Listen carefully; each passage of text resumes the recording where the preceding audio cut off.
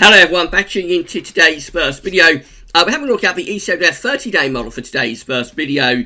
Going to look at temperature and precipitation anomalies for the next 4 weeks, and that's going to take us pretty much to the end of February, just towards the beginning of March. So that's what we're doing for today's first video, looking at temperature and precipitation anomalies for the next 4 weeks for the UK and the rest of Europe as well.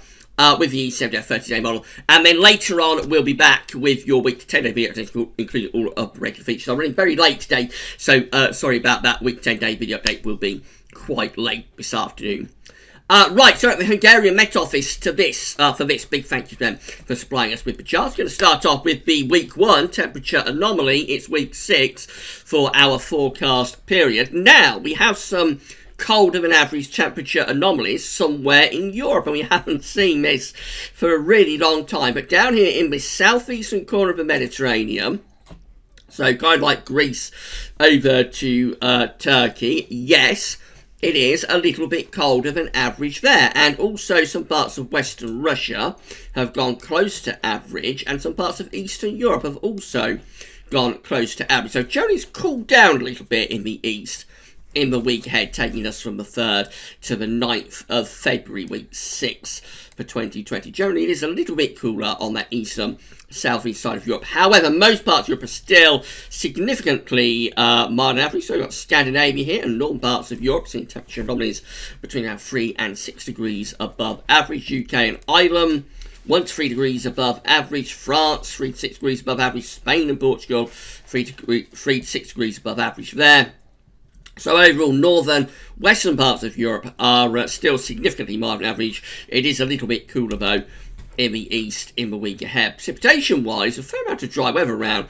Actually, where it's coolest, it's also wettest in this far southeastern corner, kind of like from the Black Sea towards Turkey. Anyway, some parts of Greece do look a little bit drier. Then for the rest of the Mediterranean, it's largely a drier than average scene, especially around Italy and into the central bowl of the Mediterranean. Going further northwards, we find that these northern and northeastern parts of Europe are just a little bit drier than average. And then we've got Central Europe, actually looking rather wetter than average, from eastern parts of France to southern Germany, into south of Poland. Those areas do look a little bit wetter than average. Going further northwards to Scandinavia, we find that Norway and Denmark are a little bit wetter than average, Sweden a bit drier than average. So you see how it's varying from area to area. For the UK and for Ireland, we've got western parts of Scotland looking rather wet, southeast parts of England looking rather dry. Then move through to week 7. For the year. Of course, it's week 2 for our forecast period, and we're back in business with those very significantly warmer than average temperature anomalies. So back they come in the east and the northeastern part of Europe, so western Russia into the far east of Europe.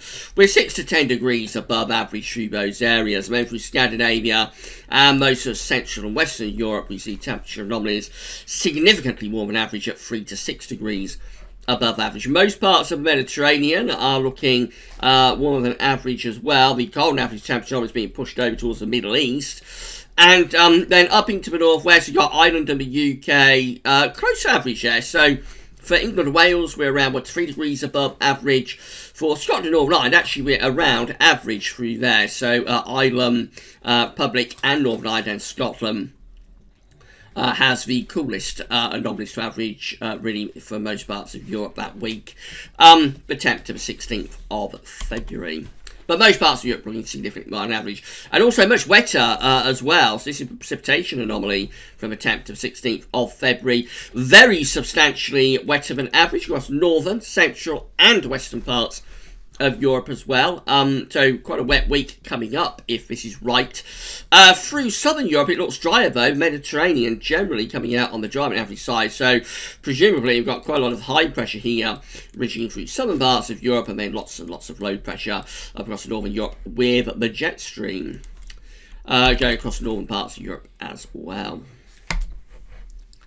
Then we've got week 8 for 2020, week 3 for our forecast period for 17th to 23rd of February.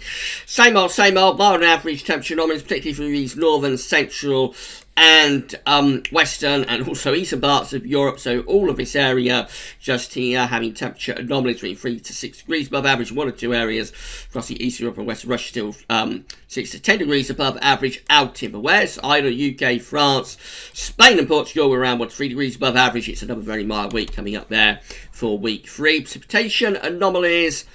Wet and average in the far north of Europe, so again for Scandinavia, for parts of Scotland, above average rainfall there. Going further south across western, southwestern, some parts of Europe, it's drier than average. So France, Spain, Portugal, most parts of the Mediterranean as well, look drier than average. Eastern Europe is around average for their precipitation anomaly, or has no signal.